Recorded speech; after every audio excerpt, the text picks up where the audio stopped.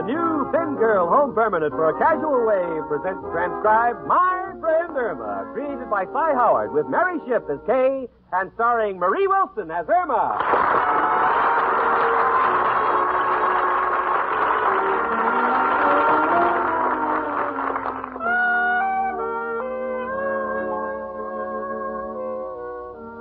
I'm from New England, not far from the town of Marblehead.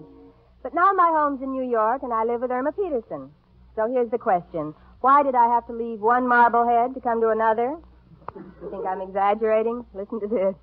Irmaologist. A meteorologist? That's simple. That's the man who comes to read the gas meter.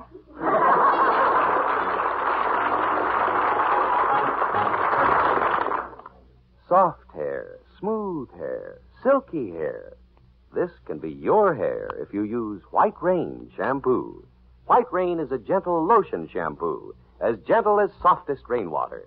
White Rain leaves your hair softer, smoother, silkier, too, sparkling with natural highlights, bright as sunshine. Remember this promise. Use new White Rain shampoo tonight, and tomorrow your hair will be sunshine bright. White Rain, White Rain. Good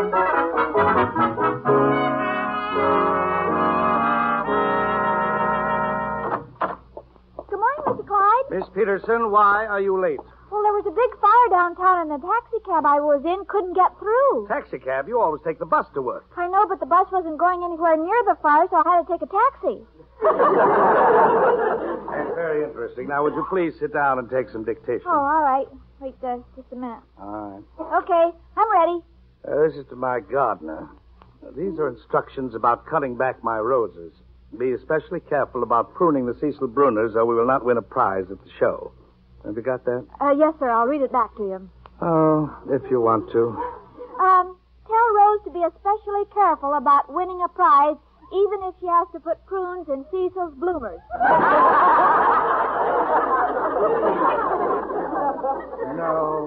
No, that's not quite right, Miss Peterson, but never mind. I'll do it myself. Yourself? Aren't you going to bawl me out? No. The way I feel, I don't really care. I don't care about anything anymore. Why don't you take the rest of the day off? Oh, Mr. Clyde, you're crying. There are tears in your eyes. What's wrong? Oh, please, Miss Peterson, there's nothing you can do. It's strictly a personal affair. Well, you can tell me. I'm a person. My wife wants to divorce me. Divorce? Yes, and I can't understand it. I've tried so hard to measure up to her expectations. But it's no use. She thinks I have no depth. Why, that's ridiculous. If you put on another pound, you'd only look sloppier. Please, Miss Peterson, why don't you go home? No, Mr. Clyde, I'm not going to leave you alone. Because I know how badly you feel, and I feel the same way. I think divorces are terribly sad. We would have been married 25 years next January. Congratulations. Thank you.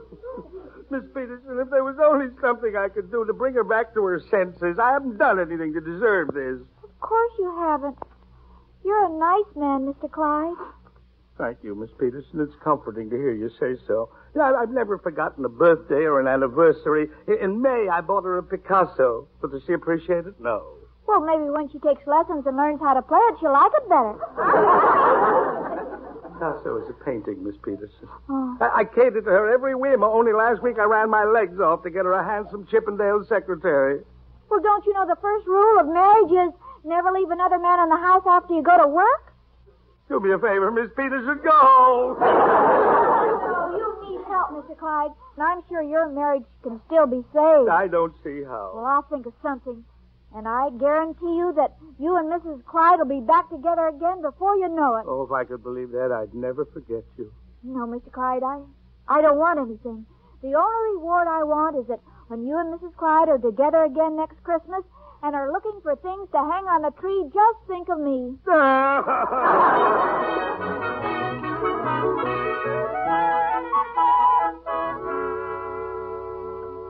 Irma, what are you doing home so early? Don't tell us you lost your job again. Oh, no, worse than that. Mr. Clyde's wife is going to divorce him. When did this happen? Are you sure, Irma? Mr. Clyde told me so himself. Oh, the poor lonely man. He's going to be single again. But what did you say his telephone number was? Mrs. O'Reilly, don't start jumping for the boat before it reaches the pier. You can at least wait until the other passengers get off. Oh, now stop it, the two of you. How can you joke about a thing like this? Well, Irma, these things will happen. But you don't know what they're doing, Kay. They need each other. Man is meant for woman, and they must go hand in hand down the highway, ever alert for the pitfalls and curves that lie ahead on the road of life. Who puts out this song? The Automobile Club? Irma, I don't like the look in your eye. Just what are you planning? Well, I'm going to get Mr. and Mrs. Clyde back together again.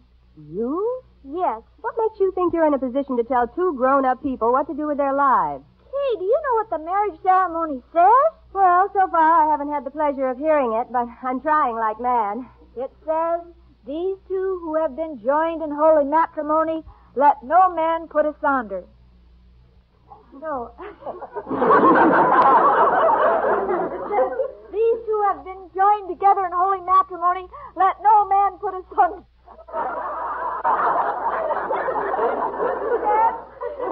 Yeah, I understand. Do you? What does asunder mean? Asunder? Yeah. It's that noise you hear after lightning. Oh. The Clydes have run into a storm, and it's up to me to clear the weather. Well, continue, my little smudge pot. Okay, you don't believe in anything. You're just a natural-born septic.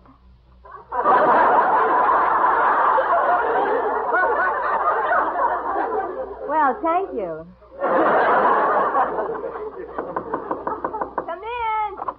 It's only me, Professor Kropotkin.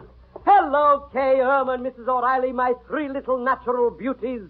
You, Kay, as fresh as a cool mountain spring. Well, how sweet. And you, Irma, with the curves of a winding brook. Thank you. And you, Mrs. O'Reilly.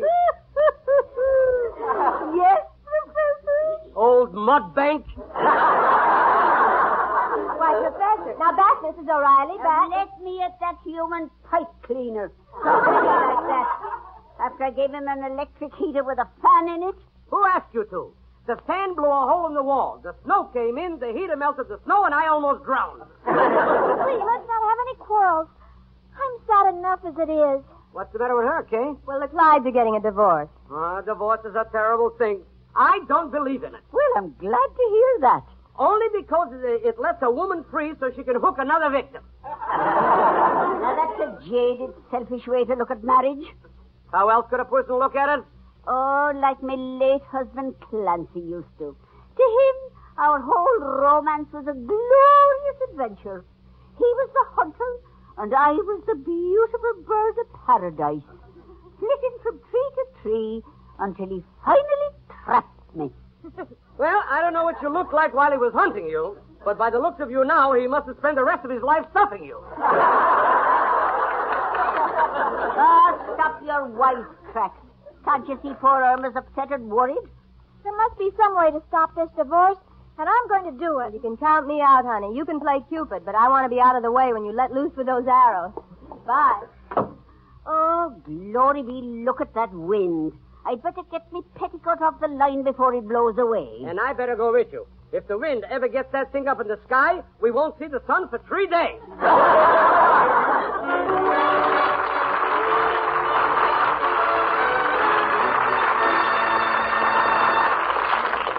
Well, I don't know how successful Irma will be in changing Mr. Clyde's mind on this divorce business.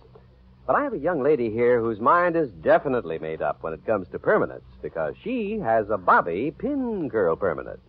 And what is your name? My name is Molly Gribkoff, and I live in Alhambra, California.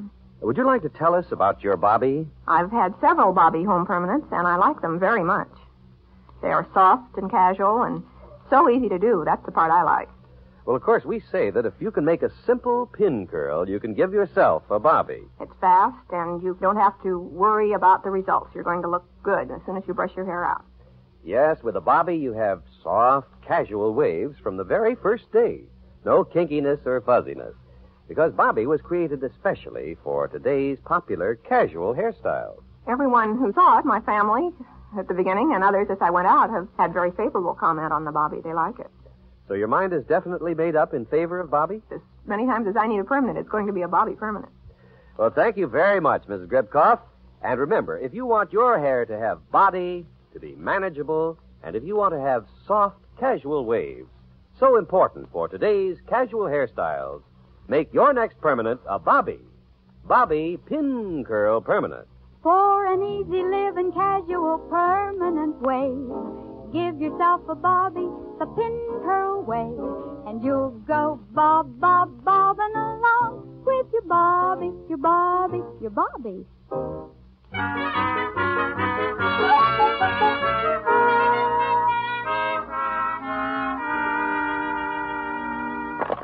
Oh, I hope I'm not too late.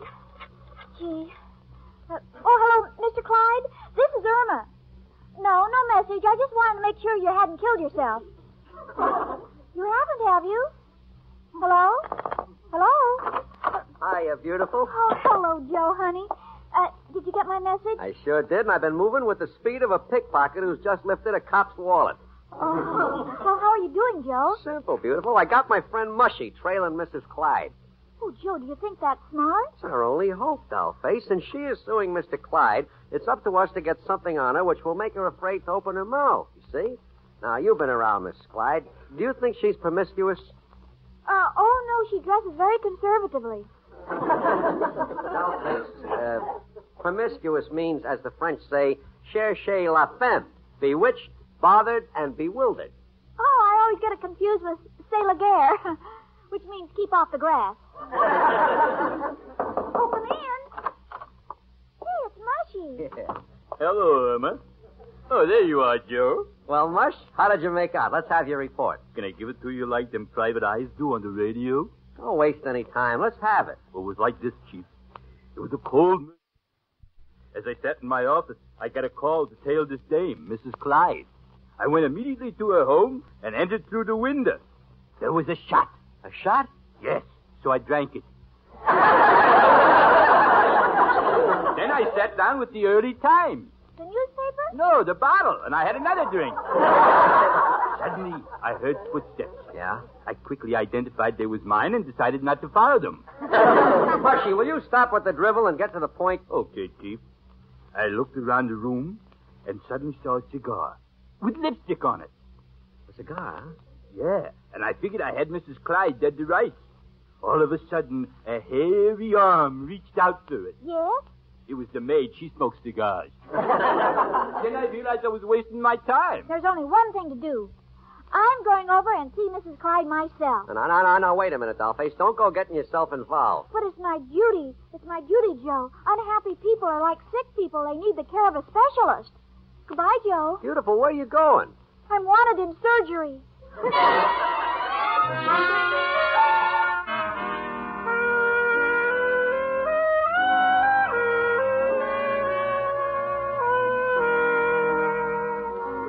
Well, Irma's getting ready to call on Mrs. Clyde. She's putting on her best outfit. The red hat, a white dress, and a blue coat. It's very effective. Besides, when she walks down the street, all the servicemen salute her. You know what she's taking with her? A statue of Cupid with a clock in its stomach. This is to show Mrs. Clyde there's still time for love. Of course, the clock doesn't work, but it's got its cuckoo along. I better talk to that girl. Irma. Yes, Kay? You know, as long as you're determined to go to Mrs. Clyde, you might as well listen to a few facts so you don't make a fool of yourself. It's too late. I've already made up my mind. Now, Irma, listen to me. I imagine that Mrs. Clyde is just as upset about this thing as Mr. Clyde is, so you'll have to be discreet. Huh? Well, your approach must be subtle and tactful, so I want you to remember my words carefully. Oh, all right, Kay. I'll try to remember everything you tell me. Good. Now, just remember this. Mrs. Clyde's husband knows she's a straight-laced woman who makes a point of bringing things to a head and getting them off her chest. Well, I'll remember that. And secondly, Mrs. Clyde is an old-fashioned model wife, but being a wife is the only trade she knows. So you must convince her that if she loses him, she loses everything. Oh, I won't forget it. Well, I'm off to the peace conference. Good luck, Mrs. Dulles. And I do mean dull.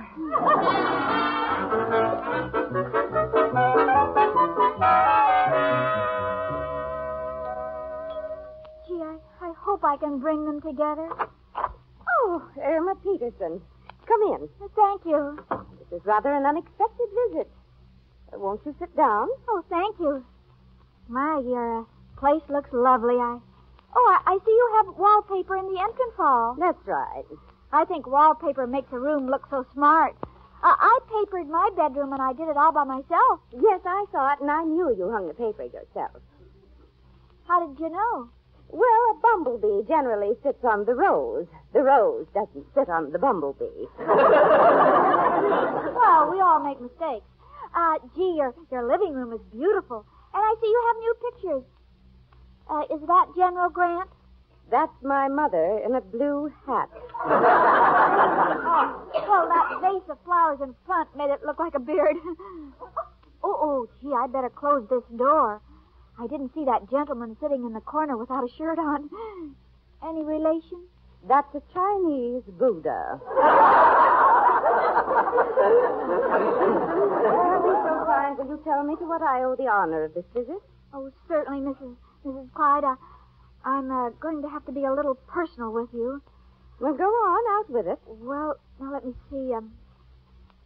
What was it I was to remember? Mrs. Clyde is a lace-headed woman who would like to put a point in her husband's chest. No, that wasn't it. Oh, I remember. Oh, Mrs. Clyde, you're a straight-chested woman with a pointed head who likes to lace her husband. I beg your pardon? No, that's not it. Why can't I remember things? Well, this next thing is very important. Now, was it, When Mr. Clyde takes a model to his house for an old-fashioned, that's his trade, and his wife should get lost. No, it didn't go like that. Oh, Mrs. Clyde. Yes? Mrs. Clyde, you're an old-fashioned model, and if Mr. Clyde trades you in, he won't lose a thing. I like that. Oh, Mrs. Clyde, I didn't mean it like that. I was just using somebody else's words. But I'd like to tell you what I feel in my heart. Thank you, Miss Peterson, but I'm afraid you're intruding on something that's very personal and of no concern to you. But I don't see why we can't speak as woman to woman. After all, I have a man. His name is Joe, and he's a gentleman from head to tail.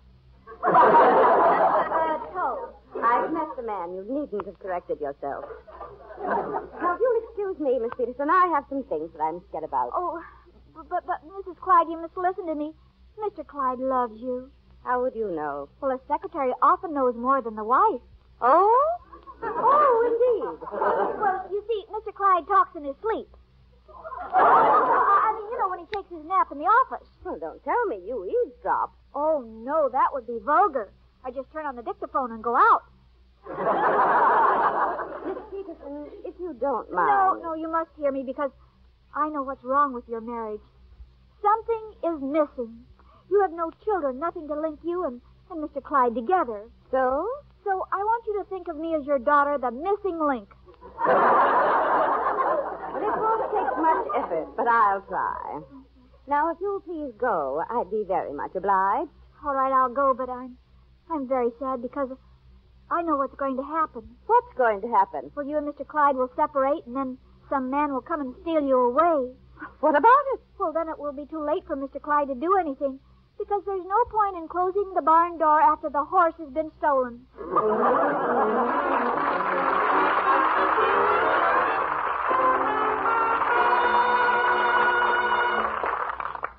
And now, a word from Tony Gilman. May I tell you about a new cream deodorant that actually vanishes when you rub it on your skin? You rub it in, you rub odor out. You rub it in, you rub perspiration out. It's the new Arid with non-staining chlorophyll.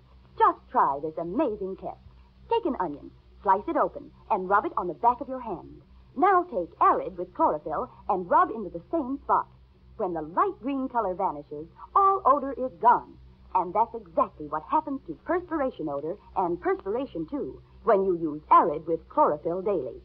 No other deodorant can give you Arid's exclusive rubbed-in protection.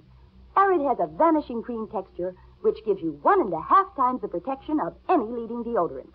Safe for normal skin and fabrics, non-staining, washable. Don't be half safe. Be completely safe. Rub in Arid with chlorophyll to be sure. Only 43 cents plus tax.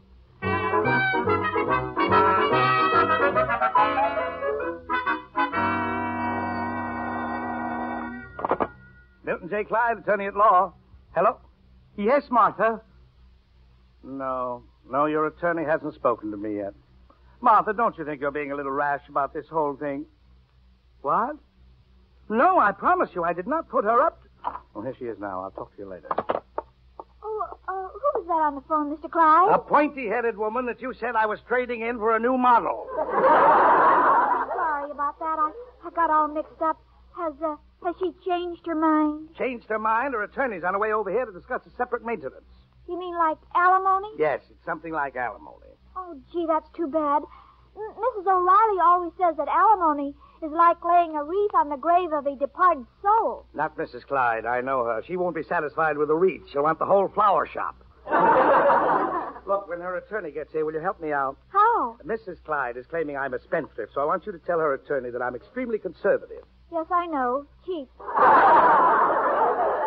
You just tell him that I shine my own shoes, bring my lunch to the office, and never spend a nickel on entertainment. You understand? Oh, you couldn't find a more dependable person. Yes, I know.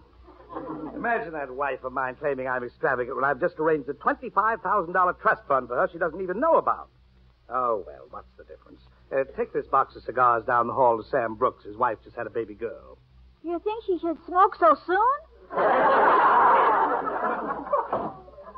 Oh, if I can only remember where she put that dictation. Are you Mr. Milton J. Clyde? Yes. What can I do for you? My name is Drake. I'm from the Department of Internal Revenue. Oh, fine. That's all I need to complete the day. What's on your mind? We're just making a routine checkup on your returns for last year, and there's some pretty large deductions that we'd like to have you verify. Well, I'm sure that everything's in order. I'll be glad to cooperate in any way Excuse me. Hello? Oh, Martha, dear, I'm sorry I didn't get a chance to call you back. I was... No, your attorney hasn't gotten here yet. What? Tell him to forget the whole thing? You've changed your mind about going through with the divorce? Oh, darling. Well, you know I love you. What's that? You think the world of me? Attractive? You think I'm cute? Well, I am a little pudgy. What? You think I'm sweet and adorable? And you found the receipt for the trust fund. Oh, Martha, darling. Look, why don't you meet me downstairs at Tony's? We'll toast to our reunion and go out to dinner. And I'll run right down and order champagne. Goodbye, my angel. What about me, Mr. Clyde? No. Haven't got time, son. I just made up with the biggest tax deduction a man ever had, Mrs. Community Property. My secretary will tell you everything you want to know. Just remember, I'm a businessman. I have large expenses. Goodbye. Miss Peterson, tell this man everything he wants to know. Goodbye. When you're dancing and you're dangerously near me, I guess Well, miss, are you ready for me now? Oh, yes, we were expecting you, sir. You were? Well, good. Now, we get the general impression at the office that Mr. Clyde is a very extravagant man. Are you kidding? He's the cheapest person you can meet. You don't say so. Yeah. Well, there's no point in going through this list. Just give this to Mr. Clyde when he returns. Oh, I will. I think this should clarify matters. You have no idea. Goodbye. Goodbye. Now, let's see. $14,000 payable to the government. Gosh, where's Mrs. Clyde going to live? In the White House? When you're dancing Oh, Mr. Clyde. I forgot my overcoat. Congratulate me, Miss Peterson. Mrs. Clyde and I have buried the hatchet. Isn't that wonderful? Yes, but why does her lawyer want all this money, especially after I told him how cheap you were? Her lawyer? Yes. Let me see that. $14,000. You idiot. That man was from the income tax department. Well, you didn't tell me. Well, why didn't you ask? But I thought... Oh, you must want to shoot me. I bet you want to throw me out of the window. You probably want to murder me. No, but keep talking until you come to something legal.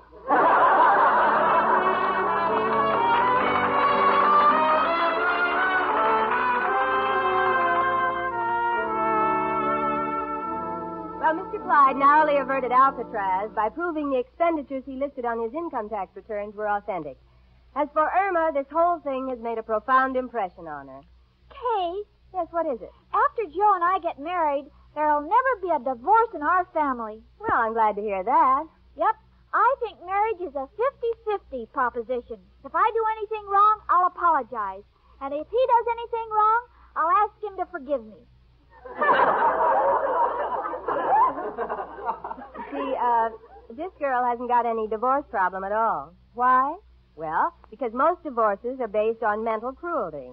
And there isn't a person in the world who can prove there's anything mental about my friend Irma.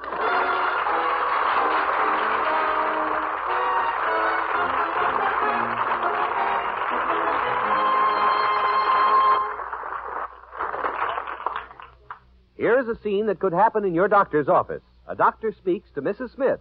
You're in perfect health, but there's no need for you to take laxatives 3 and 4 times a week. No need, Doctor? None. 5 New York doctors now have proved you can break the laxative habit and regain that wonderful feeling that goes with natural regularity. 83% of the cases tested did it. So can you. I'd love to, Doctor, but how? Stop taking whatever you take now. Instead, every night for 1 week, take 2 Carter's Little Liver Pills. Second week, 1 each night. Third week, 1 every other night. Then, nothing. Every day, drink plenty of liquids. Put yourself on schedule. But how can Carter's help break the laxative habit, Doctor? Because Carter's Little Liver Pills not only relieve irregularity, they also improve the flow of liver bile that is needed for natural regularity. When worry, overeating, overwork make you irregular temporarily, take Carter's temporarily and don't get the laxative habit. Get Carter's Little Liver Pills, only 43 cents. Break your laxative habit. Restore your natural powers of regularity.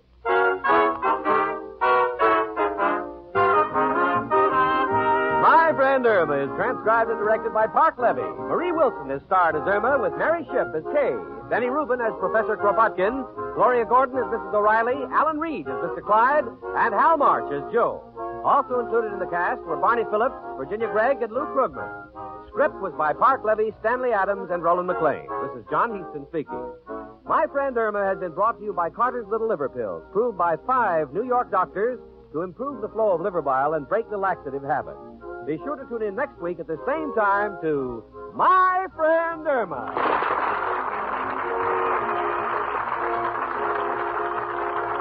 This is the CBS Radio Network.